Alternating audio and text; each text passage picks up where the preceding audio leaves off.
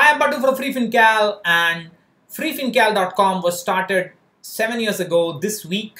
So this is our 7th birthday, and if you are interested in how this journey began and how the website has evolved over time, how its priorities have changed or altered, whatever you want to call it, and what I would like to do in future, uh, please watch. I have assumed that there will be some interest in this. That's presumptuous of me. I hope I'm not too wrong. So, I have already talked to you. I have already written in detail about my personal journey into money management and how I came to be from an academic head in the clouds academic or a frog in the well academic, whatever you want to call it, to somebody who's worried about managing money. And that story is in the description box. You can have a look at that. So my father died around late 2007, and for the next couple of years I was trying to find myself in some ways in the personal space. I was trying to do a few things. I actually started a comics blog. I love comics. I still read comics. I'm so glad that my baby reads comics, and we have a huge collection of comics at home. So I started at around that time. I think in the late 2000s, there was this fad to revive Indrajal comics, where people will scan them and post them online. So I started a website called, a blog site called Grouchy Comics .blogspot.com. I think that was what it was called. I think it's no longer there. I removed it. So there I had posted about this comics. I have my interest in comics and put some files for downloads and so on and so on. Some of these websites are still alive. They're still doing well. That's very heartening to know. But that was it. But soon, when I started learning about money management, the interest there started increasing more and more, and I stopped updating the comics blog, mainly because I could not offer anything new to the comic loving community in terms of analysis, review. That was not my thing, and I did not carry on with that. I still have a lot of comics scanned in my computers. I still look at it from time to time if I get bored. So when I started looking at money management, I realized the need to invest in equity, the need to beat inflation, the need to prepare well for retirement. And around that time, Jago Investor was a new blog. It was picking up, and those days Manish Chauhan was more DIY kind of investor. He was writing for DIY folk, and he wrote a post called "Create Your Own Retirement Calculator in 7 Steps." I think it should still be there in his blog. And using that as the basis, I started learning how to do it, and I soon made a retirement calculator. And I had tested my retirement calculator several times, and it was okay. I was learning more about asset allocation. When I started all this, I knew nothing about Excel. I have never used Excel in all my life. It's just I learned because Excel was easier to do. Everybody was talking about Excel, so I thought I'll learn it. And so I don't know what happened first, but in summer of 2011. I wrote to Manshu Verma, who used to write very regularly in his website called Live Mint. The website is still alive, but although he doesn't do much of the writing these days. So I wrote to him and I said, I have this calculator and I would like to share it with your audience. So when I did it, and that post is this one, you can still see it. It's still available in his website. This is the post. This was written, it was published in June 2011. And the response, the comments, I can't see the comments anymore on this website. Probably they've been removed or whatever. But the comments to this guest post was amazing. I never seen anything like that. The readers, I mean, they've never. This was an open source calculator. All the formulas were available, and they've never seen a calculator where all the formulas were available. They've never seen some of the features in the given in the calculator, and I knew then and there that's the demand. There's a demand for financial calculators, and there will be enough people if you project it right. And I knew, since I like doing it, so I thought, why not I start my own website and collect all my calculators and put them together as a website. At that, I mean, I was following many websites at that time. One of the websites was Network FP. It's still available. It was a website for distributors, financial advisors, and so on. It still is. I was a member there. I think I still am. Sadiq Nilgund had carried a post of 13 of my calculators and so on. He had featured a post. At that time, but I don't know, that was much later. But at that time, there was one offer from a company called Eclipse.com. I don't think companies exist. I just checked.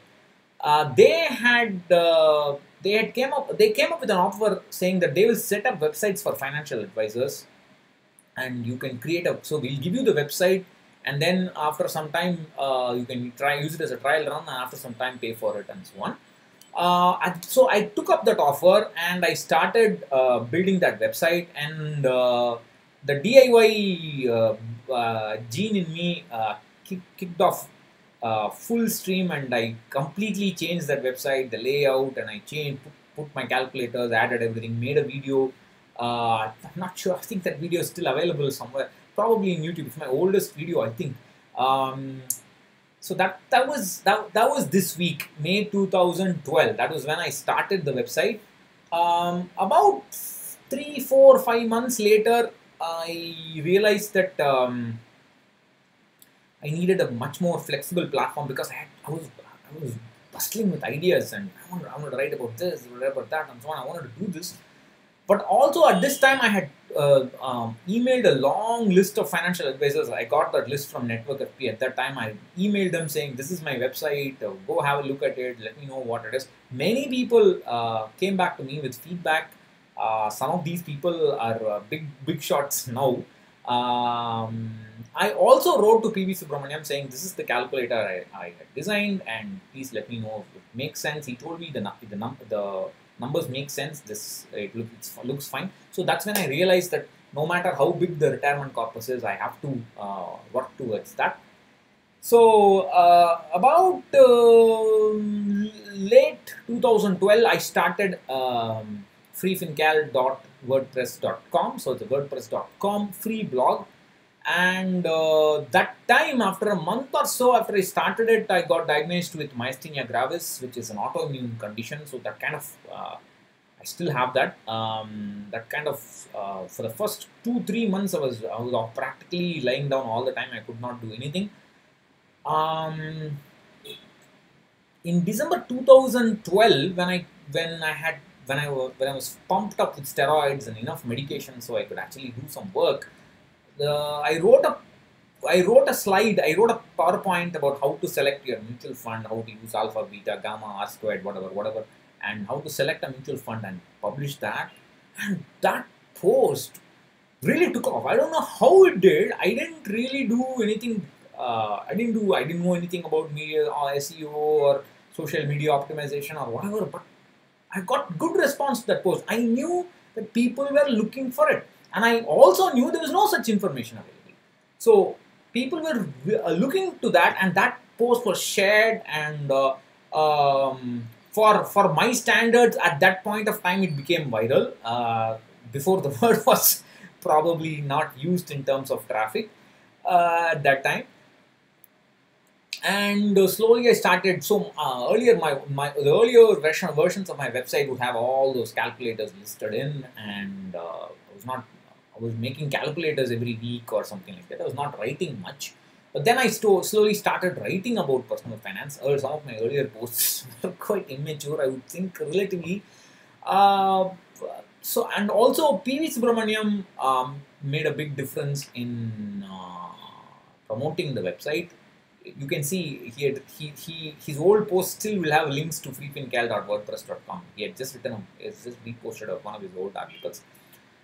It would still have that word freefincal.wordpress.com. That website has been made private, so because of trouble with my plugins and so on, that's a different story. So, so around 2000, January 2013 or so, I started writing more and more regularly, but I was not this regular. I just wrote maybe every week, every couple of weeks. But then the ideas started coming in, and I knew. I mean, I was writing for myself. This was the problem I was facing. So, for example, when should I exit a mutual fund is a problem that I faced. This is one of the questions I had asked Ashal. That was one of our first interaction with Ashal Jowhari was via that question around this time, maybe Jago Investor Forum time. I don't remember. Maybe 2012. I would think. Asana Isabel that started in 2011, late 2011. I think I was there in 2012 sometime. I don't remember now. So I started writing, and I was writing for myself. I was answering questions I had. I was researching on how to handle this. What should I do? How to review a fund? How to choose a fund? Once I buy a fund, how should I do it? What is the kind of risk? How to understand risk and so on? All these led to posts. I will make a separate. I'm writing an article on my biggest mistakes as a blogger. Many of them. I'm still making new mistakes, but I hope I won't repeat my old mistakes. But that's how the journey began, and this is my website traffic. You can see in 2013 this traffic is there was some traffic here that was in the free website, a free blog, the WordPress.com blog. But this is the in the WordPress.org, or my own, my paid hosting blog. So don't worry about the 2013. So I have gone. I have to click on this. So I've gone from something like 5.6 lakh visitors a day. A year. Sorry, a year to something like about what is that? 24 lakhs or 24 lakhs or 2.4 million views and about 1.2 million visitors a year. So that's reasonable increase. Of late, I've also been lucky that Google has finally, after all these years of waiting, I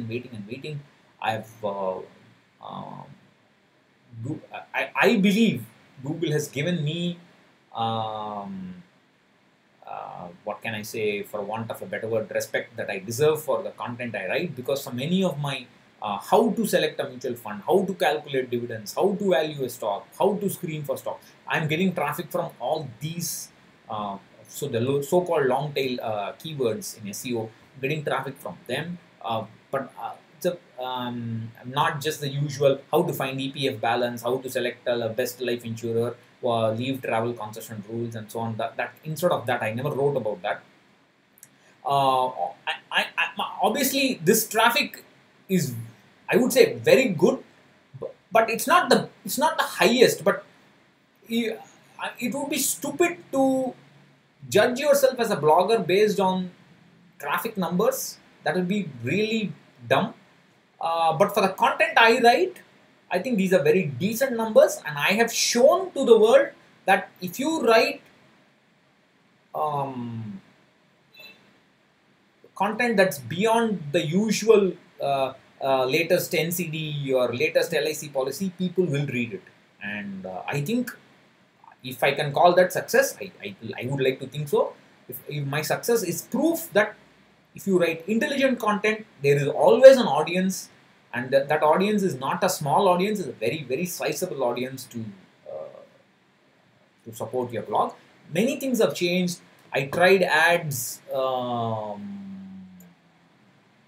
tried ads from WordPress 2000, I don't remember when, 2014 maybe. Then I stopped. I became an ad-free blog. I tried using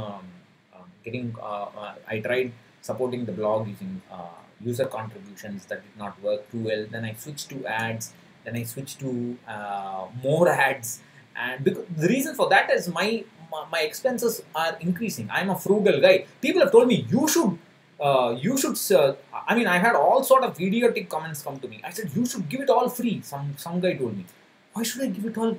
He said why you should, which means that he meant that I should not run ads in the website. Why should I pay for the internet expenses, the hosting expenses, other expenses with plugins and so on? Why should I pay for it? I mean, the weird logic, but that's how people react. I'll come to that as the last point. So my expenses have been increasing more and more and more. I have treated freefincal as a business, but as a non-profit business. Everything that comes from ads, from the screeners, whatever, etc., etc. I've been plowing it back into website hosting, plugins, email, paying for emails, paying for keyword analysis, whatever, etc., etc. SEO services, whatever. I don't do it often, but I just do it once in a while, get somebody to audit it and so on. I've been doing this. So, I mean, I've seen the good and bad from readers, but the only reason I get up every day and want to make new content for freefincal is the reader, is the viewer. You are the only reason I do. Not everybody of you, but most of you have supported me, have encouraged me, have told me every day without fail that I have made a difference in their lives. And believe it or not, I often get depressed. I often tell myself I'm useless. Everything in my life is a waste. Every single time I have felt that in my life, that day I will receive an email or a message from a reader who's saying I have made a difference in their lives. That will keep me going. Believe it or not, I swear this has happened without fail. Every time I felt useless and I feel like a loser in my life, somebody from the freefincal community have come and told me I've made a difference in their lives. Not everybody. There are always idiots in every community. But the majority of the people, they have lifted me and keep me afloat. I have never thought I will do something for 7 years. I've done the same thing for 7 years. Of course, I've adapted, modified, changed.